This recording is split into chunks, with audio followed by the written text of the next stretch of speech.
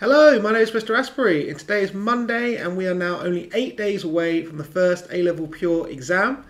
I hope you're feeling confident, and I hope you are looking forward to the exam, though I'm sure that is not going to be the case for everyone. But don't worry, we've still got time. What I'm going to do is I'm going to post every single weekday a tricky question right up until the end of your exams. Now this one I found whilst I was looking for questions for my integration masterclass live revision session, which is happening on Wednesday. Do check it out, link is in the description. It's going to be 2.5 hours, and I'm going to go through all 8 techniques that you need to know for A-level integration, and then also going to be doing lots of exam questions which are going to be tricky and challenging. So what you'll get is a recording of the session. You'll get the 16-page document with solutions as well, and hopefully, most importantly, it will build your confidence in what is arguably one of the trickiest topics. So do check it out. So this question, just like the ones in the session and the ones that I've been doing recently for the Tricky Questions series, is from it's either old spec or international spec, or maybe a different spec other than EDEXCEL. Because this close to the exam, I feel like most people would have probably done all of the past papers now for EDEXCEL. If you haven't, then you can check out my walkthrough playlist where I go through all of those past papers. So these questions, hopefully you would have seen them before, so it will give you that same experience like when you go into an exam and you've never seen the question before. Okay, right, let's get into it. Come on. Okay, let's go. So first one is there's no technique really needed here. It's just a straightforward integral. So if I need to write it in a way where I can integrate it. So I have 5 over 6 is the constant, and this will be e to the minus 3x because the e to the 3x is on the bottom. So we can bring it to the top and just change the power to a negative.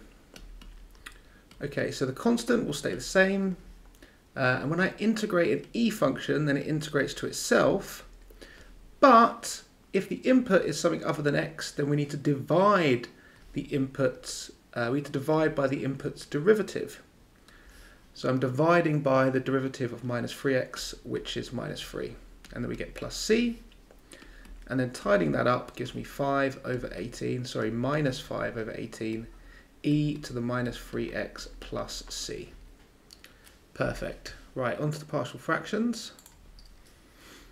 Okay, so partial fractions, we need to first identify the fact that it is an improper fraction. Now I know that because if I were to expand the bottom, it would give me 2y squared minus y. And you can see that the highest power on the numerator is the same as or bigger than the highest power on the denominator, which makes it an improper fraction. Now, you may have been taught that you need to divide the numerator by the denominator, which is a perfectly valid way of doing it, and it will get you the right answer, I'm sure. But there is a slightly quicker way which I like to use, and that is just saying that this is equal to a constant, plus b over y, plus c over 2y minus 1. Now you might say, well, how did you know that it was going to be equal to a constant plus the two partial fractions? Well, because the powers on the top, the power on the top is the highest power on the top, sorry, is the same as the highest power on the bottom. And in fact, we can figure out what you would get if you were to divide the highest power on the top by the one on the bottom. Well, it would be 4 over 2. Obviously the y squares will cancel, so 4 over 2 is just 2. So that tells me that a is equal to 2. Okay, now let's use this little trick in order to do partial fractions a bit quicker than having to multiply across then sub values in. Might save you a little bit of time. And that is that if I'm trying to find the b coefficient, then what I'll need to do is I'll need to think about, well, what is the what's the y value that kind of solves this factor? Well, it's y equals 0. So I'm going to cover this. I'm going to cover this up over here, and then I'm just going to sub y equals 0 into the left-hand side, but ignoring the bit that I've covered up. So when I sub in y equals 0, I get 0 and 0, and I get minus 4. And that's over 0 and then minus 1, so minus 1. So that gives me 4. Okay, well let's do the same now with the other one. So the value of y which kind of solves that bracket is a half. So what I'll need to do is I'll need to cover up this, and I could just sub in a half now into this left hand side. So a half squared is a quarter, times by 4 is 1, and then plus 3 lots of a half minus 4 is going to give me minus 3 over 2. And on the bottom, a half. So this is minus 3. Okay, great. So now we can say that this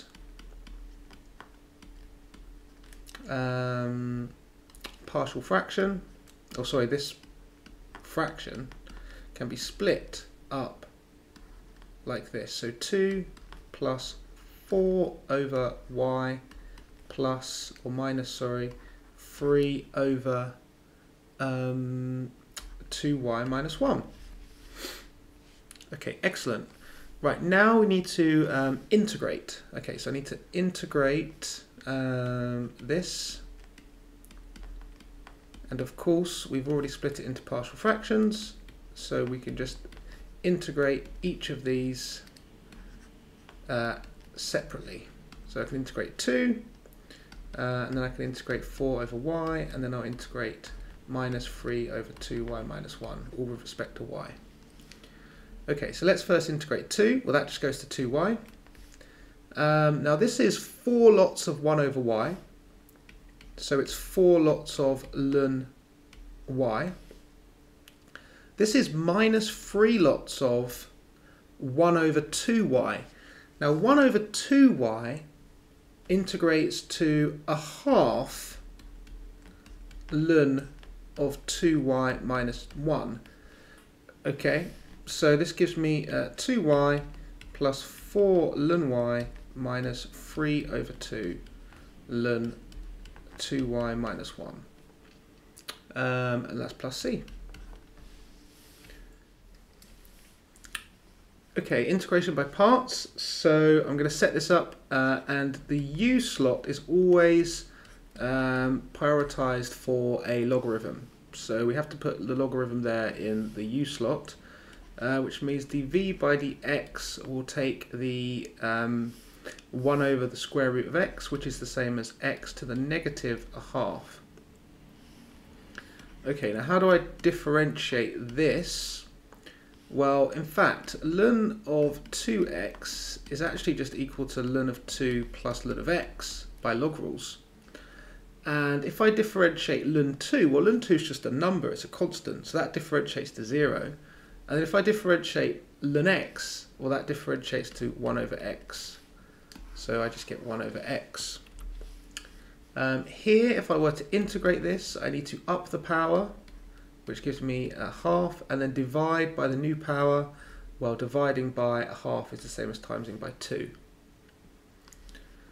Okay, great. So let's follow the formula now. So I can say that the integral is equal to u times v, which are these two multiplied together. So that's going to give me 2x to the power of a half ln of 2x. And then we're minusing the integral of these two multiplied together, which gives me 2. And because this is the same as x to the minus 1, I'm going to add the powers of x. So minus 1 plus a half is minus a half dx. Okay. I'm going to just forget about the limits for now. You know, probably not the best notation. I probably should put the limits around here and then add them on there. Oh, okay, I better do it, otherwise I'll get slammed in the comments again. So 4, 1, 4, 1, like that. Okay. So again, keeping my notation legit. I'm going to get this. And then what do we get when we actually integrate this? Well, I'm going to get up the power, to a half, so x to the half, and then divide by the new power, so dividing by a half is the same as timesing by 2, so we're going to get 4. Okay, and now because they're both limits are the same, of course, we could just write it in one box like this, between 4 and 1. Perfect.